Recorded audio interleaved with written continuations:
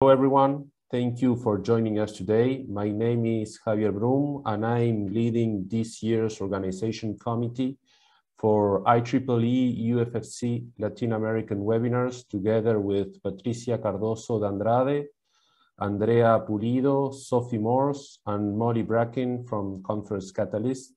It is our pleasure to kickstart this first webinar of this Latin American webinar series. Just a few details on today's webinar. You can type questions using the chat box anytime during or after the lecture to be addressed in the Q&A session at the end of the webinar. A new feature is that questions can be in Portuguese or Spanish if preferred. Andrea, Patricia, and I will be handling translation, so please be a little bit patient with that. The entire session will be recorded and placed on the Society's YouTube channel for review, or for those who weren't able to join us today. So for today, we will have an early career and a senior speaker who will be introduced in just a moment by today's moderator, Stéphane Catelin from Laptau in CERN in Lyon, France. I had the pleasure to meet Stéphane back in 2005 when he was in our lab during a two-year mission, where we worked together on time reversal of shear waves along with Nicolás too. Then he was my PhD co-supervisor between Uruguay and France when he was at ISTER in Grenoble. He's an expert in wave physics and its multiple applications, especially elastography, time reversal, and seismology, just to mention a few. So Steph, thank you very much for accepting moderating this webinar, and it's a real pleasure having you here. So please.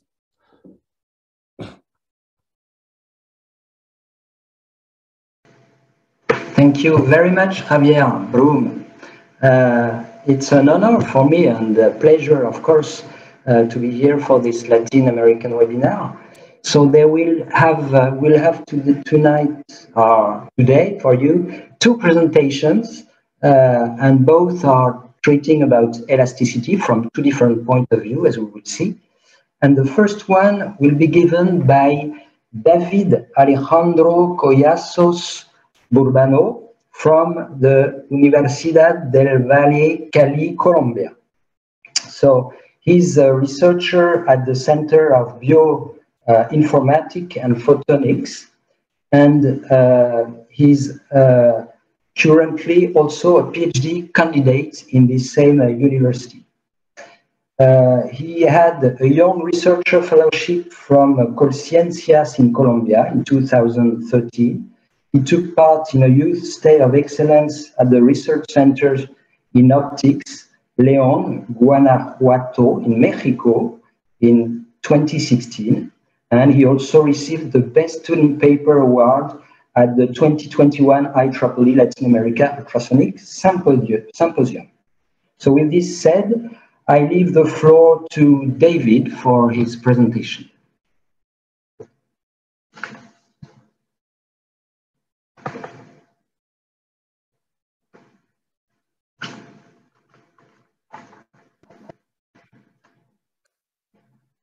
Hi everyone, my name is David Collazos, and today I'll talk about pulse photoacoustics, a powerful, non-invasive and non-contact ultrasonic technique for agroindustry applications. I'll start by giving the motivation behind this work. Next, I mention the experimental setup.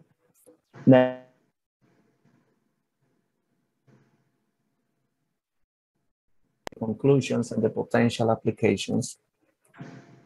We want to use pulse photoacoustics to evaluate the elastic properties of plant tissues, and also we want to estimate the water content using the laser-based ultrasound techniques. We use coffee because it is important for many countries, especially for those countries located at the coffee bean growing belt. The experimental setup is this. We use a pulse laser at 532 nanometers of wavelength and 6 nanoseconds of pulse width. Also, we use a laser Doppler vibrometer to measure the vibration of the samples as the wave propagates inside it. When the pulse laser impinges the surface of the sample, it generates a sudden thermoelastic response that generates inside the samples shear and longitudinal waves that travels inside the leaves, and when they find the inner surfaces, they reflect, generating two new shear and longitudinal waves. And when they combine each other, they produce a new wave that is a guided wave or a plate wave.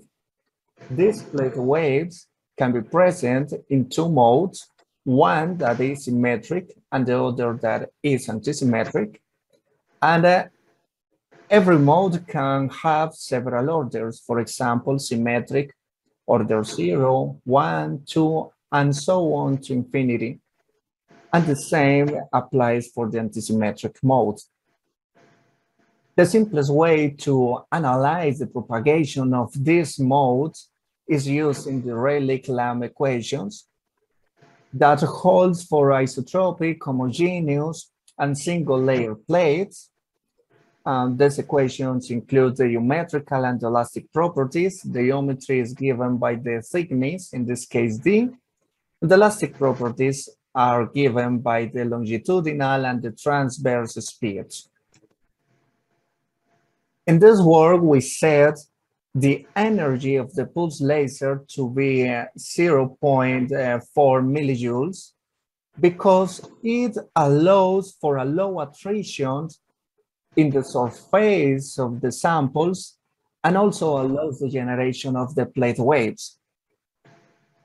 Also, we use galvanometric mirrors to scan the surface of the samples in several paths. For example, linear paths, A and C and B and D, when we study the midrib of the samples, or A prime, C prime, B prime, and D prime, when we study the lamina. And also, we make circular scanning when we want to follow the propagation of the plate waves. For example, here we can see the propagation of the plate wave in the lamina of the leaf. We can see that the propagation is homogeneous in all directions, which indicates that the phase velocity of the plate wave is the same in all directions. We can see two planes, the instantaneous amplitude plane and the instantaneous phase plane. These are two representations of the same phenomenon. One looking the amplitude and the other looking the phase. Using this scheme, we can also retrieve the characteristic diagram. This is the distance versus the time diagram of the propagation. In this case, we see the propagation along the midrib, the path AC, and perpendicular to the midrib, the path BD. The frames A and C show the amplitudes, and the frames B and D show the phases. In the phase plane, we can see that the propagation is symmetrical respect to the epicenter. The epicenter is the point in front of the impinging zone, and this is marked as the discontinuous line in black here. We can see that the propagation is symmetrical. It falls along the midrib and perpendicular to the midrib. In the amplitude planes, we can see that the amplitude change as the observation is made from point A to point C or from point B to point D. And this is related to the water content in the leaves. As the leaf loses water, the amplitude of the vibration is higher. So this shows a sensitivity of the plate waves to the water content of the samples. Using the laser-based ultrasound technique, we can also obtain the dispersion curves of the media. We obtain the dispersion curve of the midrib in red, for example, and the dispersion curve of the lamina in black. If we use the definition of the phase velocity, this is the angular frequency over the wave number, we can obtain these polar planes at several frequencies, in this case 19, 43, and 68 kilohertz. And we can see how the phase velocity change in both the midrib and the lamina when we make circular scanning. In the lamina, which are the black dots, we can see that the propagation is homogeneous at all directions or in all directions. But when we see the midrib, we see that the phase speed is higher when we measure over the midrib than outside the midrib. To estimate the effective properties, we use this procedure. This procedure is divided in 3 blocks. The first block is the experimental data block, which allows for the reconstruction of the dispersion curves experimentally. The second block is the model block, which includes the Rayleigh-Lamb equations that allow us to find the thickness, the longitudinal and the transverse speeds. And the final block is the block that allows for the solution of the inverse problem using optimization. This is, we use a numerical method to find H, CL, CT using this model, so that this model fits the experimental results observed with the laser-based ultrasound technique. When we solve this problem, we retrieve the longitudinal and the transverse speeds, and when we compare the associated elastic properties, these are the Young's modulus and the Poisson ratio, we see that these values are very similar to those reported by alternative methods, for example, biological methods. And we can also compare the results using alternative methods, for example, resonance spectroscopy using air-coupled ultrasound. And we see that the results also are very similar. We make a complete comparison in this paper, and we see that the results are very promising. Finally, I would like to say 3 things. The first, that we can obtain elastic properties for coffee leaves using a pulse photoacoustics technique. And this is important because we get information directly from the tubes that leaf. Also, the laser-based ultrasound is a new sensing method that can be useful for plant physiologies. For example, we propose new complementary vegetation indices and based on ultrasonic information. And also, this is a new sensing method that could support the perception layer of the Internet of Things architecture. And this method allows for an online measurement and the generation of massive data, which includes vibratory pattern, modulus of elasticity, the velocity of propagation of the plate waves, and this is compatible with the big data analysis. These are the references mentioned before, and I would like to say thank you.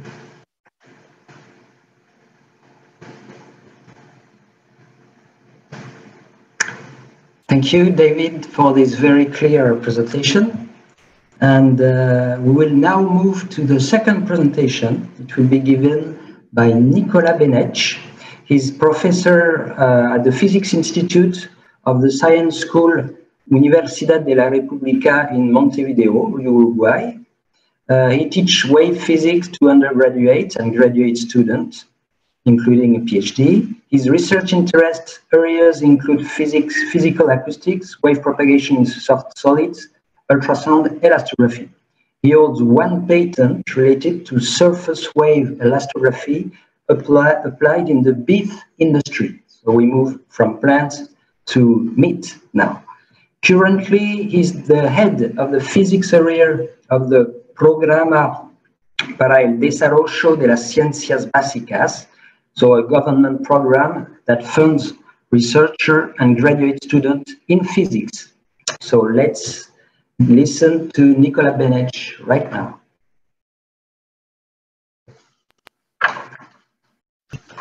Hello, my name is Nicolás Benech, and I will present you the talk entitled Recent Advances in Skeletal Muscle Elastography in the Lab, which is the Laboratorio Acústica Ultrasonora in the School of Science in the Universidad de la República in Uruguay. Here is a summary of the talk. I will start with a brief introduction to skeletal muscle elastography. Then I will show our approach to estimate the attenuation of shear waves in muscles.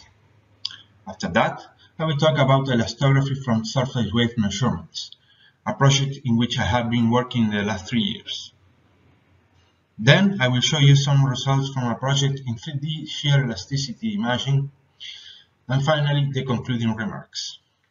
The topics discussed here have in common that they are ongoing projects in our lab. Some of them are more advanced than others, as will become clear in the presentation. From the point of view of elastography, skeletal muscle is usually modeled as a transversely isotropic solid. The muscle fibers, grouped in fascicles, define a symmetry axis.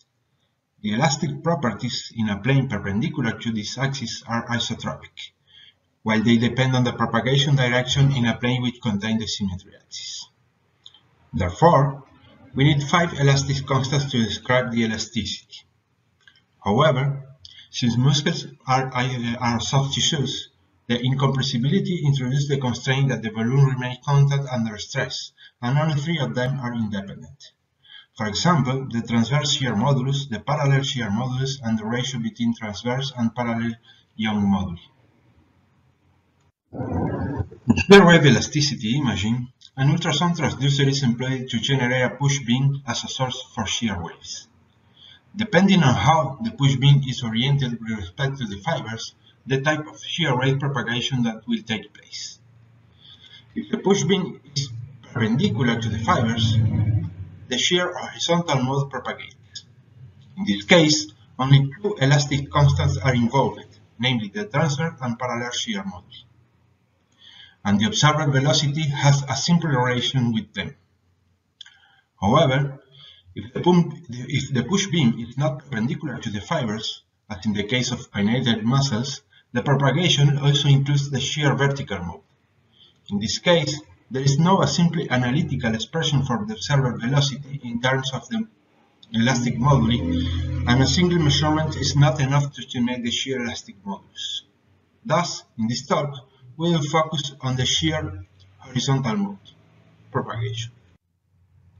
In this first part of the talk, I will show you our work led by Eliana Budelli, whose goal is to estimate viscosity attenuation of shear waves in skeletal muscle. As sample, use a piece of bottom round beef. By orientating the probe parallel or perpendicular to the fibers, we can assess the corresponding velocity, highlighting the anisotropy of the muscle. This is a known result already shown by other authors.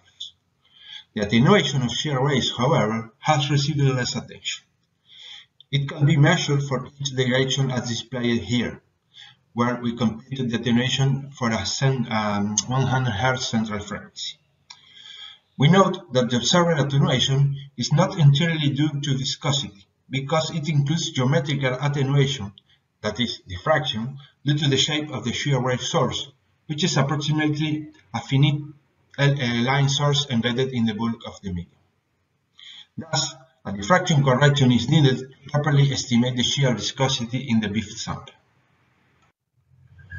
The diffraction correction is computed in two steps. In the first step, the push beam is simulated using Field 2 software. The parameters used in the simulation are those corresponding to the experimental setup, especially the depth of each push. The force field computed in the first step is used as input in the second step to compute the 3D displacement field in a transverse isotropic solid using the Sag-Green's function.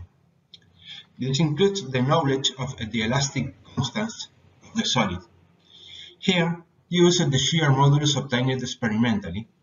For the other moduli, use values taken from the literature. Details about this step can be found in the work by Eliana Budeli. As a result of the simulation, we have the 3D displacement field generated by the push beam. This video shows the time evolution of the field at a constant depth. From here, the attenuation of the shear wave can be computed in both directions, parallel and perpendicular to the symmetry axis. These curves can be used to compensate for diffraction in the experimental results. Now, we assume that the attenuation which remains after correction is due to viscosity, and we obtain these values for parallel and perpendicular propagation directions. To find out whether the numerical values obtained are meaningful, we compare them with previous works in the literature. Here are the attenuation values measured by Stefan Catelin and collaborators in 2004 in beef samples. They used plane shear waves generated by this plate with polarization perpendicular to the muscle fibers and recorded the parallel propagation using an ultrafast scanner.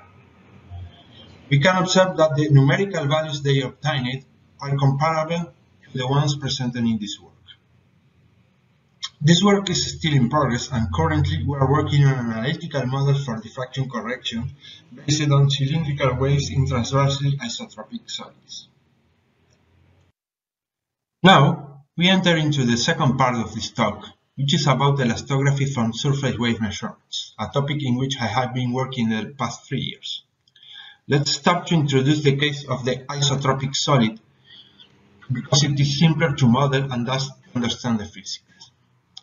Consider a line source acting impulsively on the free surface of a semi-infinite solid. In such case, it is usual to consider that only a Rayleigh wave propagates along the surface.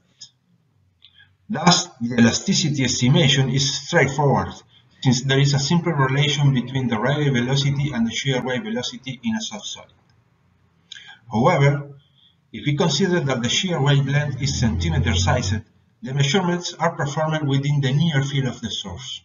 Thus, we need a closer look to the surface wave propagation. For this problem, an analytical expression of the Green's function is available. It has two terms, depending on the normalized arrival time tau. The first term contains the arrival time of the compressional wave when tau equals gamma, and the shear wave when tau equals 1. The denominator of this term is the Rayleigh circular equation, but there are no real roots in the domain of time between gamma and 1.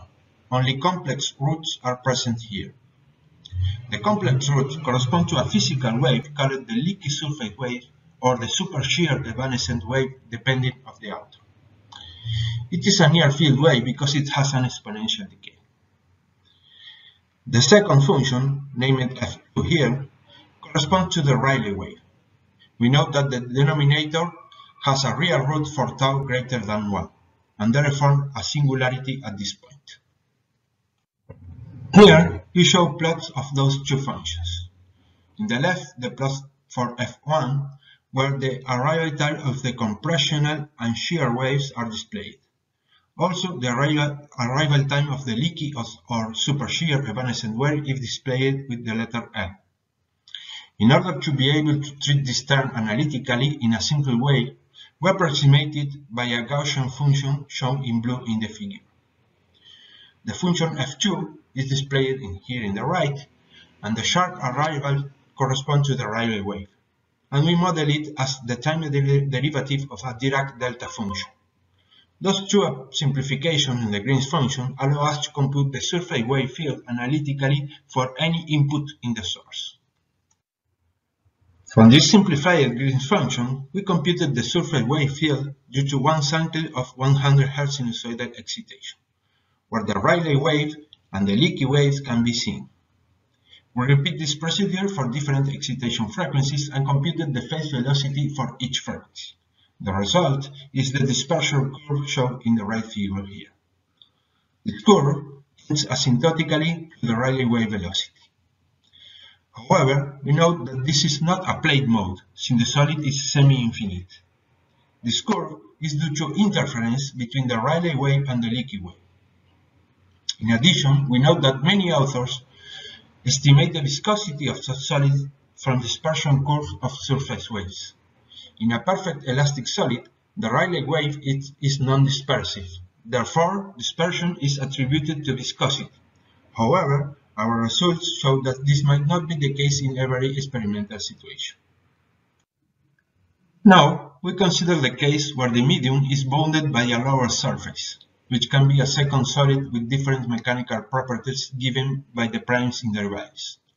We consider that the velocity of the compressional and shear wave in this second solid are much larger than the shear wave in the soft solid.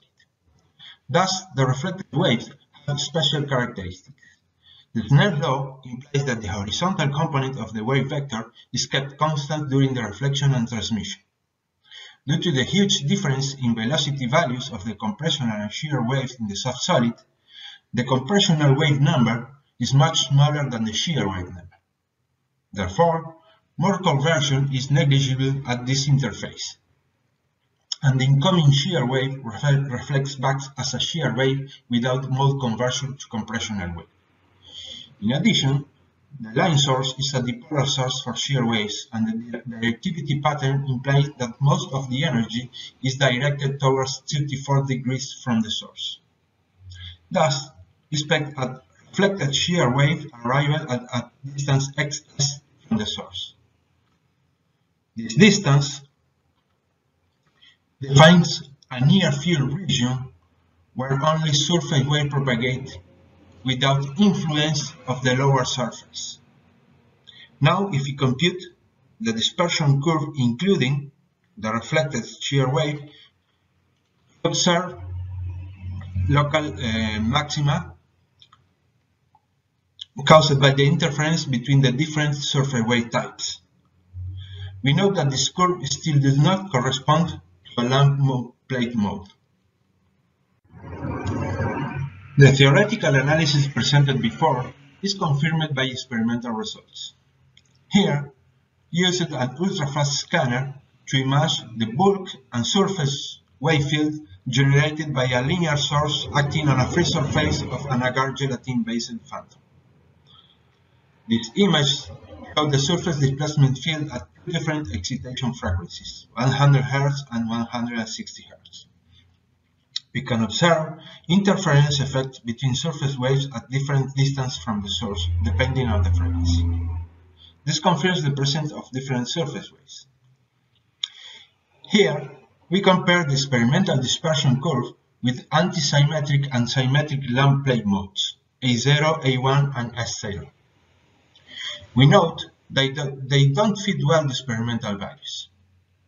However, if the field is measured at distance much greater than xs, then the A0 mode fits the experimental dispersion curve. Finally, in this figure, we observe that the phase of the bulk field with a contour plot superimposed.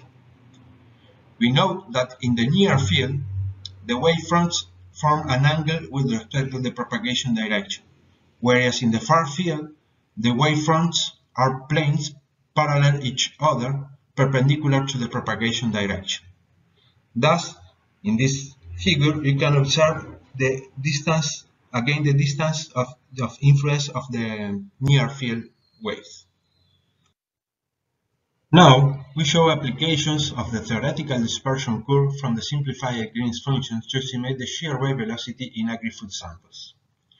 In this experiment, used contact piezoelectric sensors to record the surface waves and compute the velocity as function of frequency.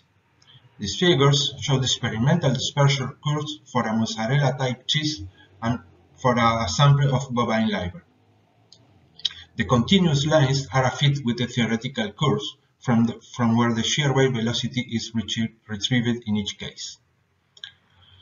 We note that the goodness of the fit in the cheese sample is lower than that of the liver.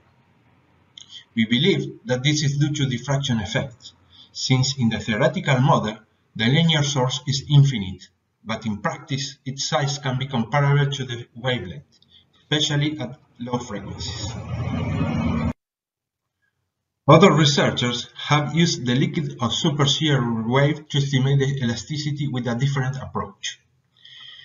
In this work by Peiter and collaborators, they showed that by using finite element simulations that the super shear wave propagates twice as fast as the shear wave. In addition, they showed that this relationship is independent of the thickness of the solid, confirming the existence of a near distant XS where only surface wave propagate without the influence of the lower interface. Then they used optical coherence elastography in ex vivo cornea samples to estimate the shear elasticity by measuring the velocity of the super shear wave. Therefore, they can estimate the shear elasticity without fitting with dispersion curves. In the theoretical background for isotropic solids, we employed surface wave measurements in beef samples. In this case, there is no simply analytical expressions for the Green's function on the surface of the solid. The Green's function is given in terms of integral expressions. The Rayleigh secular equation in this case has simpler expressions for longitudinal and transverse propagation. As in the isotropic case, they have real and complex roots for incompressible solids, showing the existence of near-field waves. We computed them numerically to account with a theoretical dispersion curve. We developed a prototype to excite and measure the surface wave field using contact piezoelectric sensors. The device has a handle to ease the manipulation during the experiment. We can record the wave field for different excitation frequencies and plot the dispersion curve for each direction. Here we show the results for two different beef samples of bottom round, together with the theoretical fit in each case, from where the corresponding shear wave speed can be retrieved.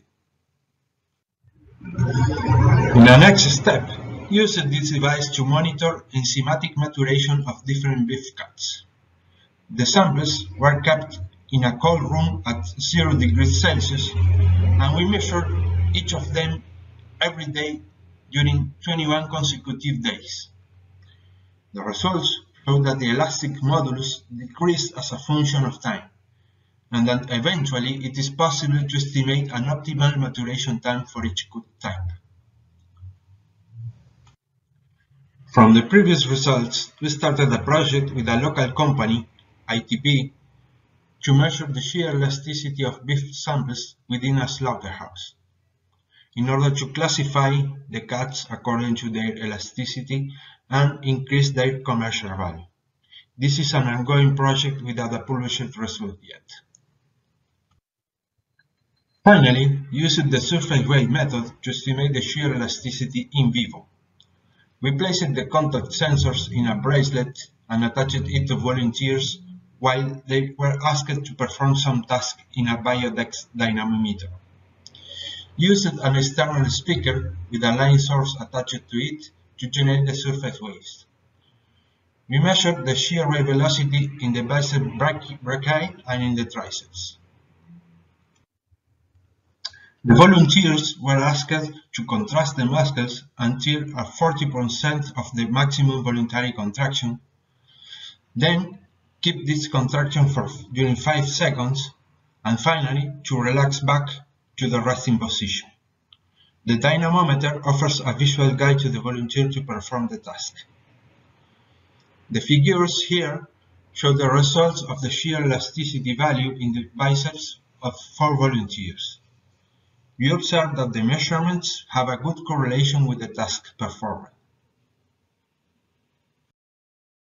The measurements for the triceps show that there is no significant variation in the shear elasticity of this muscle during the task.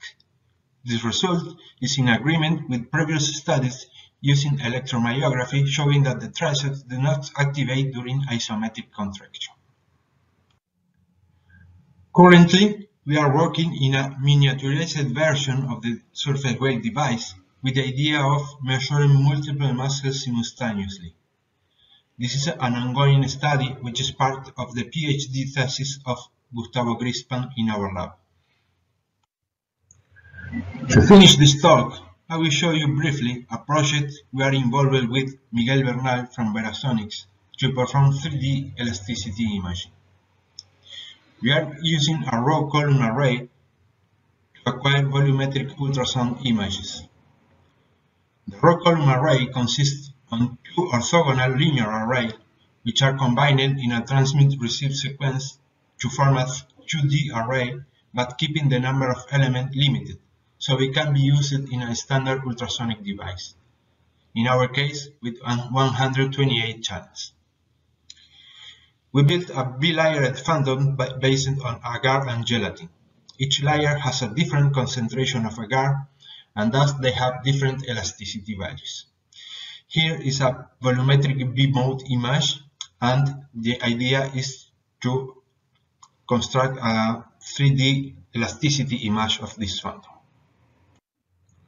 For that, using the concept of passive elastography to generate a diffuse field inside the phantom by finger tapping it, while a Verasonics Vantage system was used to acquire 400 volumetric frames with 200 Hz repetition frequency.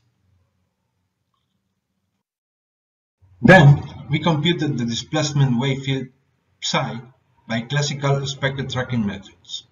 From this data, we computed the spatial and temporal derivative of the wave field and performed the cross-correlation at each position.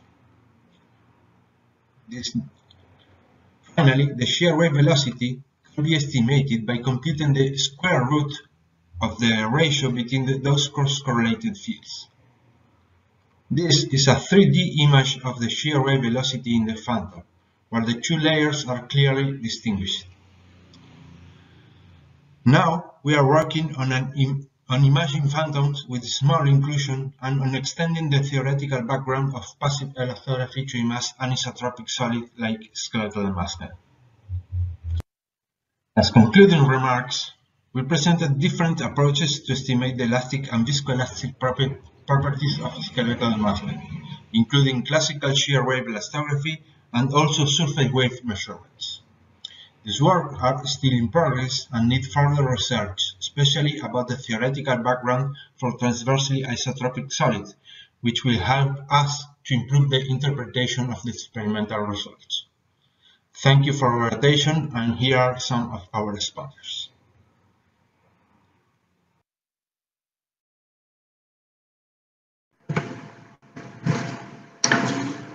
Thank you, Nicolás, for this nice presentation. So we'll start now the questions. And just take a look at if we already have questions there.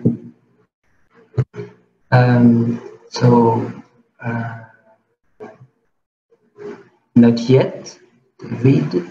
So I'm going to ask the first question to David, maybe. Yes, we have some. So, but my question to David is the following. So in the leaf, with the laser, you generate a wave at the surface, and then with another laser, you can detect how the guided waves, propagate. And then you can deduce the two wave speeds thanks to a model that you're using. This model is a perfectly isotropic model in order to mimic the elastic properties of the leaf. How good is this model? Do you think we have assumption behind it? when you reach the two velocity, the longitudinal one and the transverse wave in the leaf, you reach 172 meters per second for the shear and 295 for the longitudinal. So is it true in all the direction in the leaf? Because it's not perfectly homogeneous. So how good are the hypotheses in the model that you're using, David? Yeah, thank you, Stefan, for the question. Well, this is a model that gives us an approximation of the effective properties considering the leaf is a plate. At low frequencies, we see that this approximation is very good. But when we go at higher frequencies, this model is not good. For example, in the first cutoff frequency, the model does not represent what is happening with the waves. At this moment, we are working to find a better model for the leaf. But at lower frequencies, around 100 kilohertz, maybe 200 kilohertz, we are obtaining good results when we compare the results with another technique in which some researchers use destructive methods. Okay. All right. So from Javier, thank you. You are here. You could ask your question, but thank you for, yeah, you want to do it, Javier? Okay, I'll do it. It was just to motivate the people to write down in the chat the questions. But David, thank you for your very nice presentation. It is an amazing work. So I was just wondering, how are you planning to implement this LAMP method you developed in real coffee plantations, and what challenges are you expecting? Yeah, the next step in this work is to test a whole plant, not a plantation, a crop, but a plant in the next step. The major challenge may be are the direction of the leaves in a real plant. In our case, in lab, we can put total horizontal samples, and our laser vibrometer can measure normal to the surface. In a real plant, for example, this is not the case. And the leaves have many orientations. So this is a big challenge because our detector is very sensitive to the orientation, for example. The other challenge are the natural processes inside the plant. When we cut the leaf, that is the case of this first work, we can suppress some natural processes. So we can study a sample that have little changes in its inner structure. But when the leaf is in the plant, there are photosynthetic processes. There are some orientations according to the illuminations around the plant.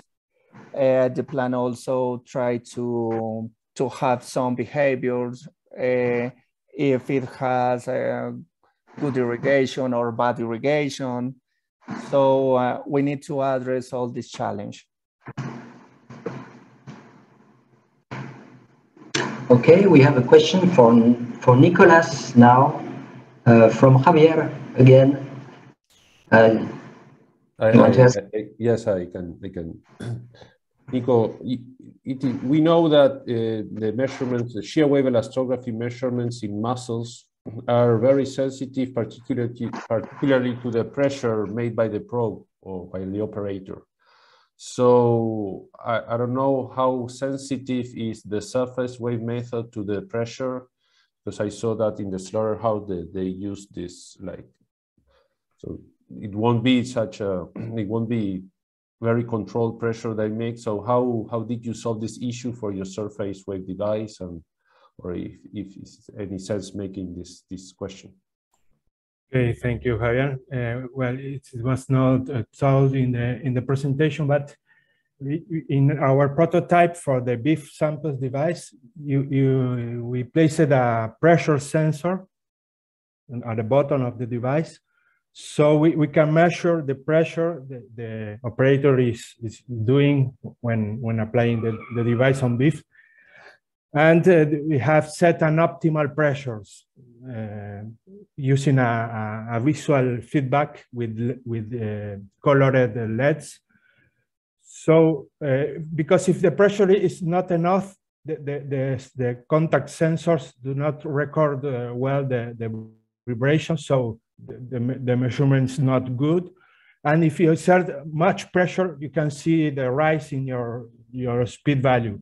So there is an optimal range in pressure that we established it empirically, and we use this. Yeah, maybe it's a related question, Nicolás, for you. So you're using a relay, well, surface wave speed, and the surface wave speed include a layer of the skin, of fat, and then the muscle.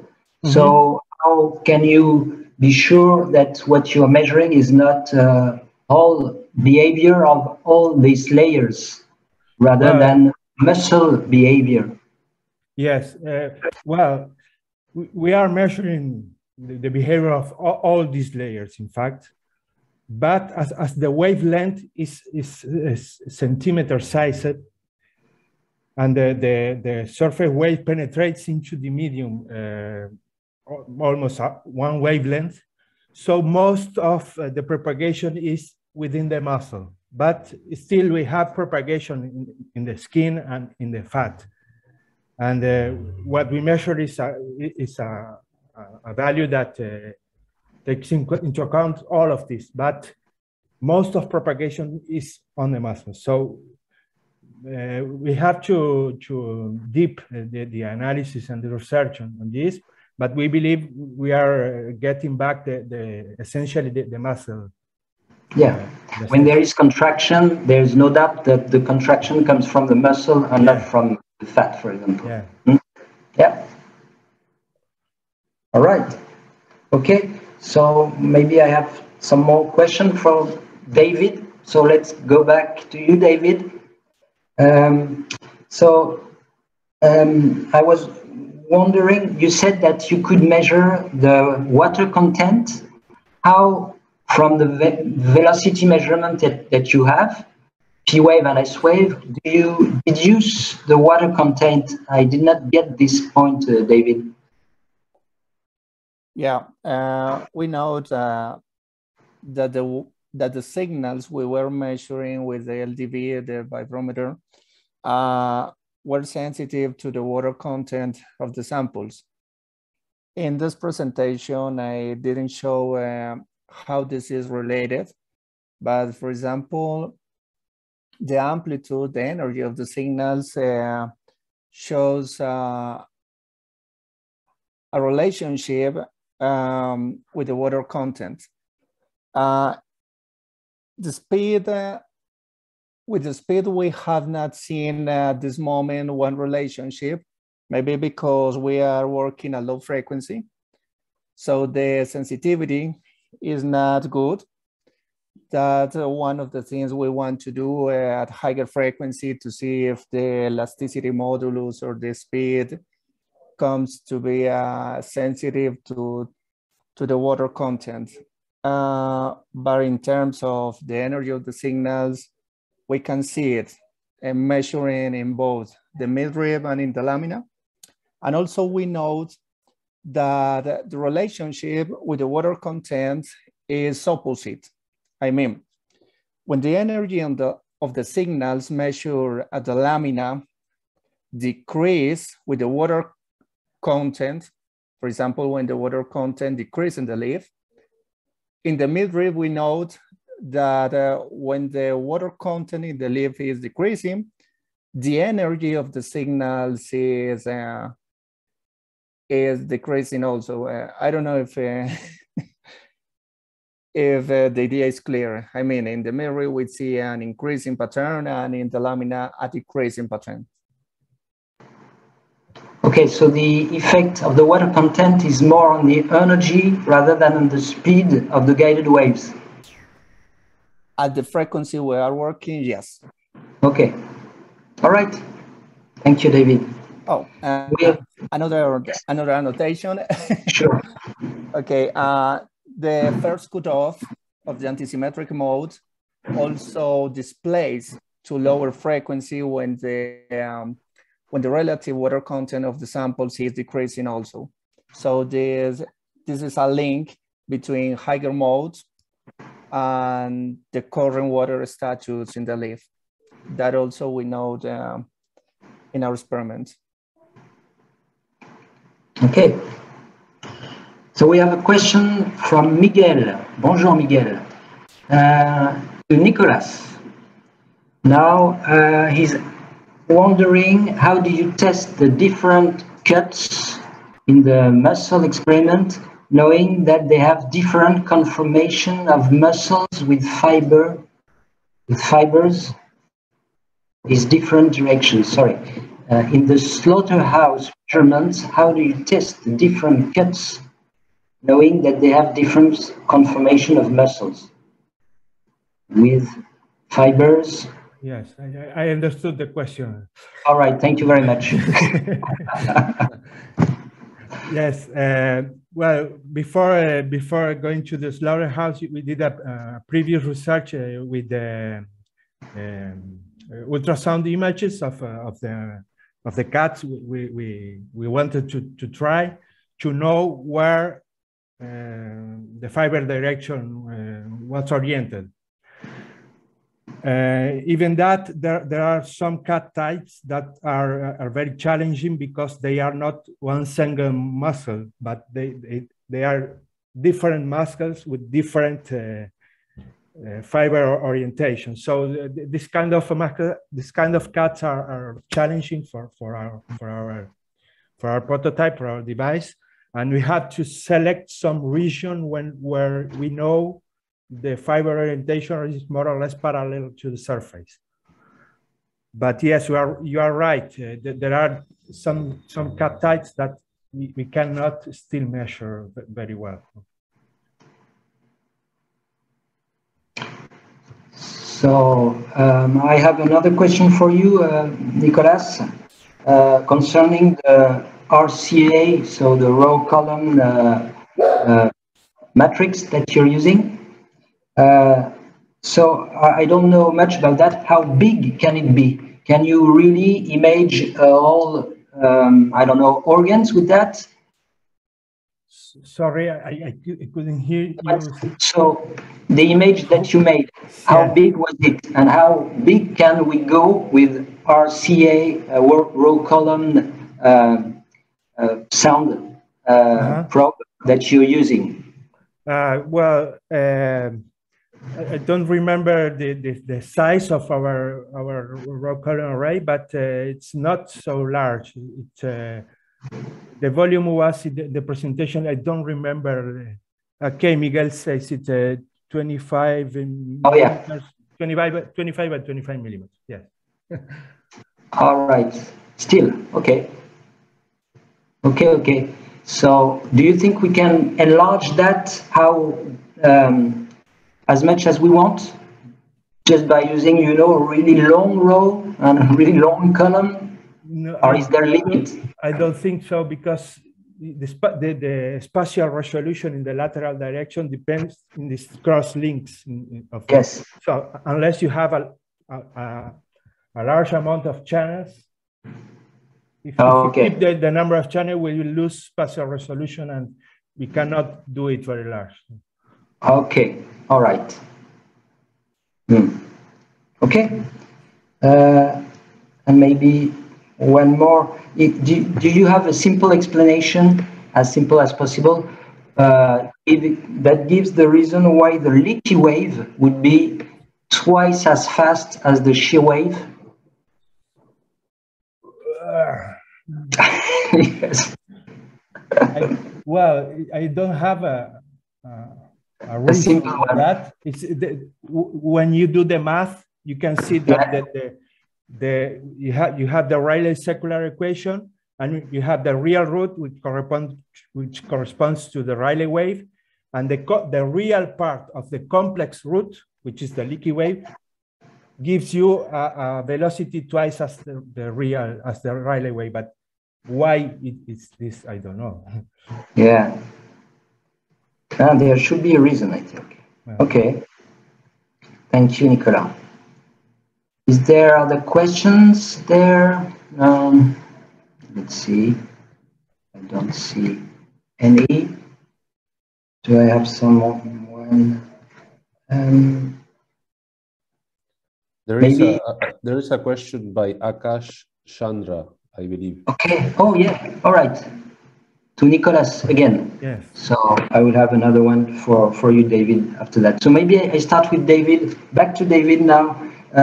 When you use the laser, do you have more energy with the A0 mode or the S0 mode in the leaf? In the leaf, we have more detection, more signal-to-noise ratio with the antisymmetric modes.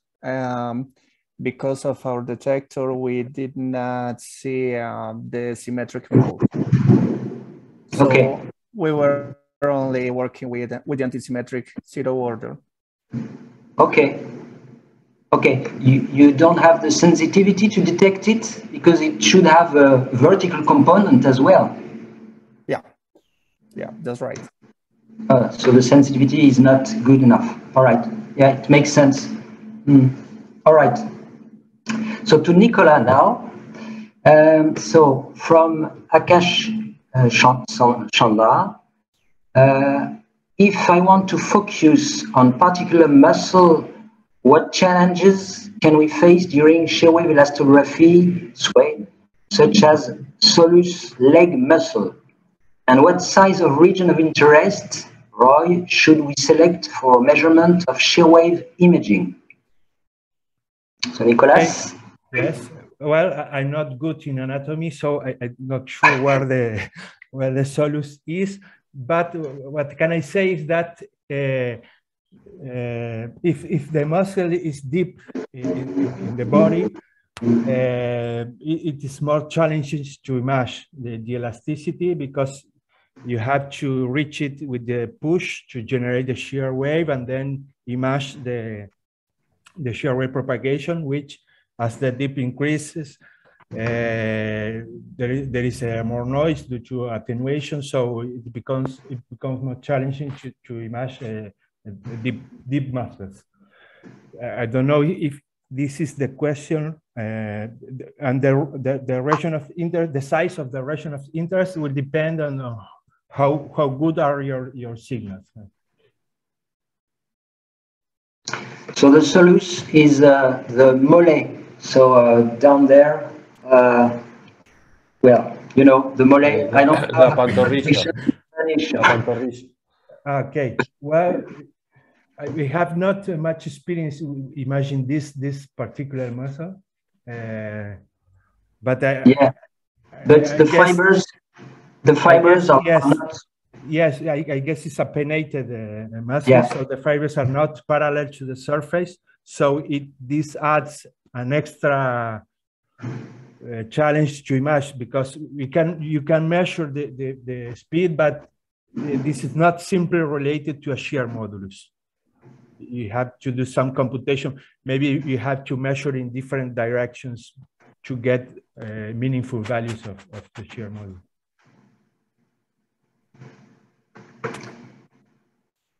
Okay, thank you, Nicolás. So there's no more questions there. I don't know, me neither. So I don't know. We can, if we are down for everybody, maybe we can we can stop here. What do you think? Is there anybody who wants to ask or say something, a comment? No? So okay, so we can thanks both presenters there again for their presentation. Thank you very much, David and Nicolás. Okay, thank you for being here. Thank you, everyone. Thank you, David. And that's it for me. So what's the plan now? So I think I just go ahead and wrap things up for this first webinar. So some quick announcements for the end. So let me see how. So thank you all for joining us today. I hope you enjoyed this first webinar of this UFFC Society Latin America webinar series. Just to let you know, our next webinar will be on the 1st September, and there will be two talks, one featured by Héctor Estrada from Chile, who will be talking about optically guided transcranial ultrasound stimulation in mice. And our main speaker would be Marco Aurelio Andrade from the University of São Paulo, who will be talking about acoustic levitation methods for suspending and manipulating objects in mid-air. This webinar will be moderated by Karen Patricia Folke Sepúlveda from the Universidad Nacional Autónoma de México, and connection details will be announced through the UFFC website and social media channel. Additionally, the UFFC Virtual Lecture Education Series has an upcoming lecture on the 12th of July featuring a talk by Himanshu Shekhar, who will be talking about musings in biomedical ultrasound, advancing cavitation-mediated therapy, image guidance, and monitoring. So we are all invited to join this virtual lecture education series as well. And again, thank you very much for joining us today. Hope I see you all in the next webinar. And please fill the survey in the chat box before you leave. Thank you all for your attention. Thank you very much. Thank you. Okay. Bye. Bye, everybody. Thank you.